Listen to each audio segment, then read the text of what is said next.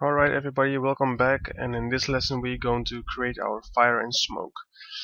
I already did this for you guys, set up the scene that this is the sky replacement. I used my old one because there was no need for me to bring back the new one if it's just the same. So I bring it up and this is in a color space sRGB. As you can see, it's really washed out. But what we are going to do is we're going to put our LUT. That's our viewer over here. We're going to put it to none. And I'm going to delete this to know what it's doing over here. So now we got our footage in the right space, and now we're going to create our smoke. So first, what we're going to do is we're going to load up our fire and smoke. So in your folder, in assets, I have three. I think I have a lot of different smoke, so if you can just load it in. Some of them are not working, I think. So as you can see over here, we got a big fire, and it's like 501 frames, so we can move it for the background, so we can retime it and everything. So what we're going to do now is we are going to place our fire in the right space. So what I'm going to do now is I'm going to load up I'm going to put my viewer to my sky replacement, and I'm going to view my tracker. Alright, I want my fire to be in the foreground, so I think over here is nice. So 0.6 error, this one is 0.4, something over here is nice. So what I'm going to do, we're going to create a card. Right, we got our card, and if we just plug our image in here in the card in our scene, we're supposed to have our fire over here, and that's correct. But as you can see, the card, the point we picked was over here, but now it looks like it's right in the foreground. So what we're going to do, we're going to load up our scene. Press F on the card and start working, and as you can see, the fire is below the ground. So what we're going to do, we are going to go to our card and move it up. And move it up so it's on the right space, and the point over here is on the ground, so we know that this point is on the ground, so that we are going to move it a little bit up, and now suppose it should be over there. So as you can see, now the fire is in the right space, but as you can see, it's really big. So what I'm going to do over here, I'm going to scale it down, but we have to look in our scene. So with my card selected, I'm going to scale it down and move it down again, so it's on the right position of the points. So I'm going to put my color space for my fire to linear.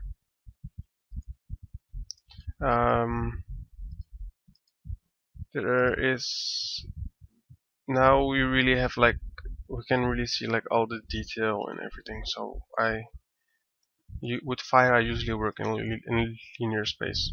So as you can see, now we got our fire over here, which looks really nice.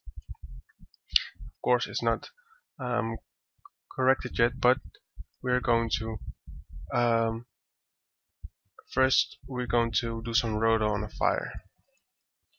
No, don't be afraid, we're only going to roto the edges. So what I'm going to do is, as you can see, we got this weird look over here. So what I'm going to do is I'm going to create a simple line with a lot of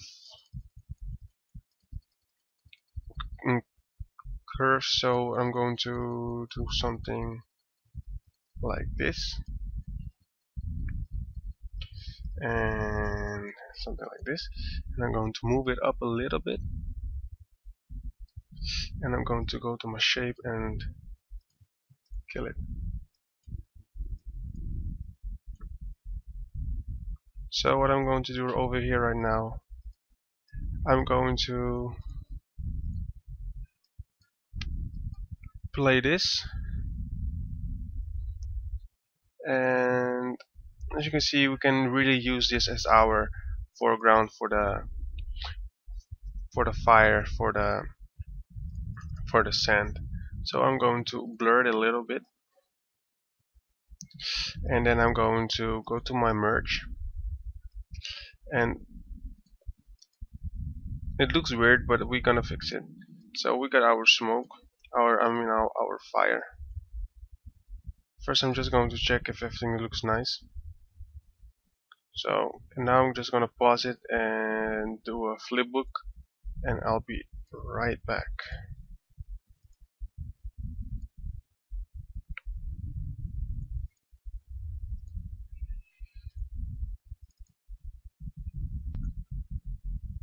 Alright, welcome back. I'm just going to cancel it, and just we're going to check because I don't like to wait. So what I'm going to do over here, I'm going to check if my this is weird. If I'm going to check if my fire is tracking nicely with a shot, and it is, as I can see from this point of view. It's tracking really nicely. I really don't like these edges, but we're going to fix it. But fires, yep, it's doing great. So what I'm going to do, I'm going to fix the edges because I did some roto, but I don't know what kind of roto it is. So we're going to fix it. So I'm going to delete this, and what I'm going to do over here, I'm just going to put a rectangle, and I'm going to do something like this and feather it a little bit like this. Alright, and now I am going to bring another roto, and now I'm going to do that crazy stuff. So we are going to do something like this. This should work because sand is really wobbly, so this should work. Alright, then we're going to bring it down, and now we have something like this. Still looks a little bit weird, so what I'm going to do, I'm going to move it a little bit down, so we've got something like this. And now we're going to check it out. So as you can see, it looks like it's in the back of it and fire is moving, so that looks really nice. I'm going to kill my rotations. So what I'm going to do over here, I'm going to right click and set to default. It looks weird right now, but we're going to fix it with this in our scene, and we are going to bring our rotation to 90. So now it's really looking at the camera, and there's no rotation involved, so no errors. Alright, this looks nice, and we are going to do some simple color correction, and I'm going to show you how to make this fire look real to composite. So what I used to do is I desaturate it by 20%, so 0.8, and I'm going to play with my gamma, my contrast a little bit, my gamma a little bit up, something like this, and my gain.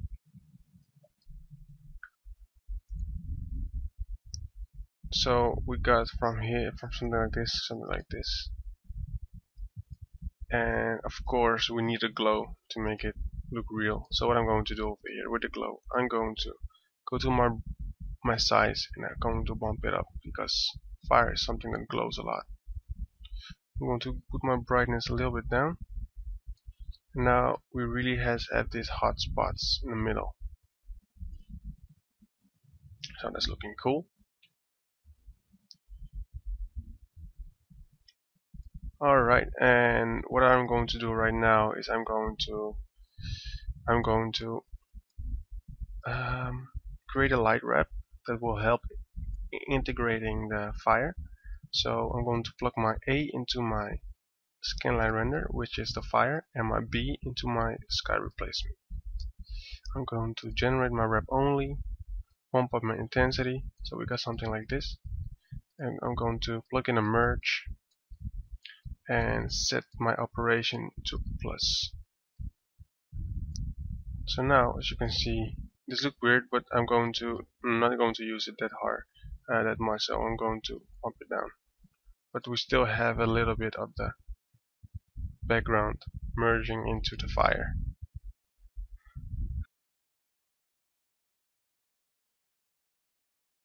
Alright. Alright, so what I'm going to do over here is I'm going to create more fire. So with my card selected, I'm going to duplicate it. I'm going to duplicate my card to something like this, and I'm going to plug it also in here. And now I can just move it around.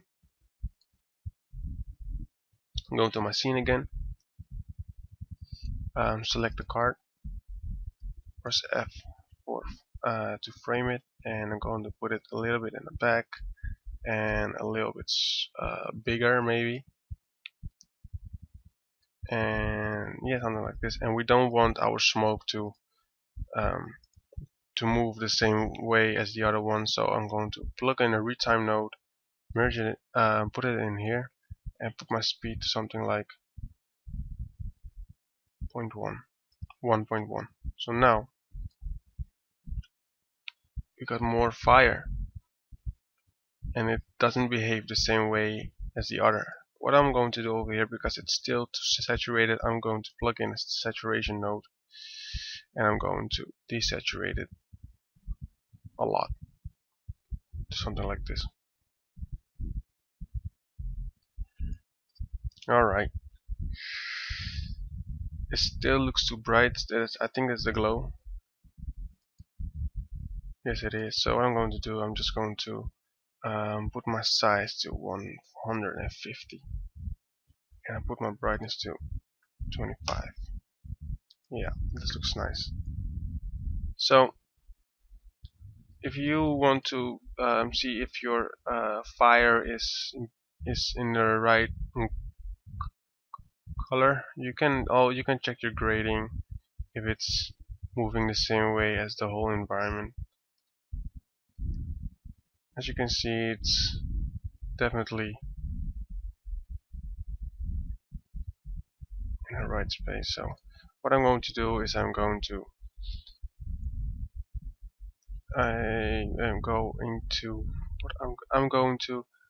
put some smoke, because what is fire without smoke?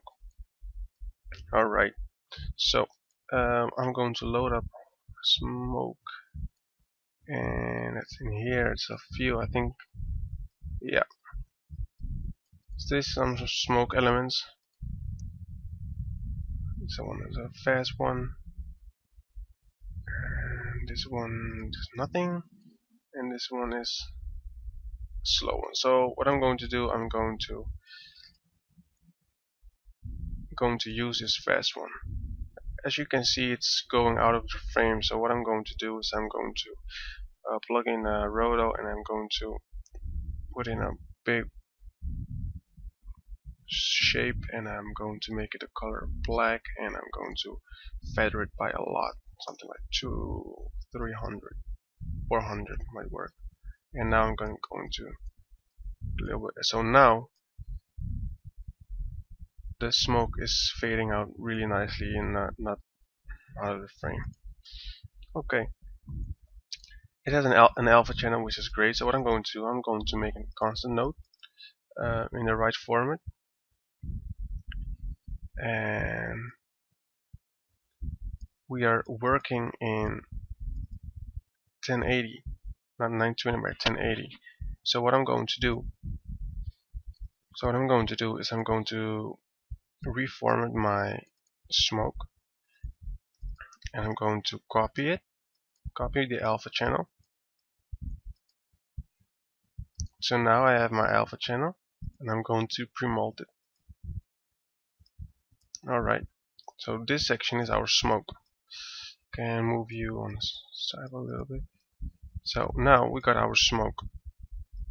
This is the alpha channel, and this is RGB. It's black, so we can see it unless it's on our plate. So what I'm going to do, I'm going to do the same thing. I'm going to duplicate my card. Put the image here, and I'm going to put it in my scene. First, I don't want to have a lot of lines and go into my scene. So what I'm going to do, I'm going to plug in a merge geo and just merge every single card, because I like to work organized, and I think this is the way. So now we can plug our mirror geo in our final scene.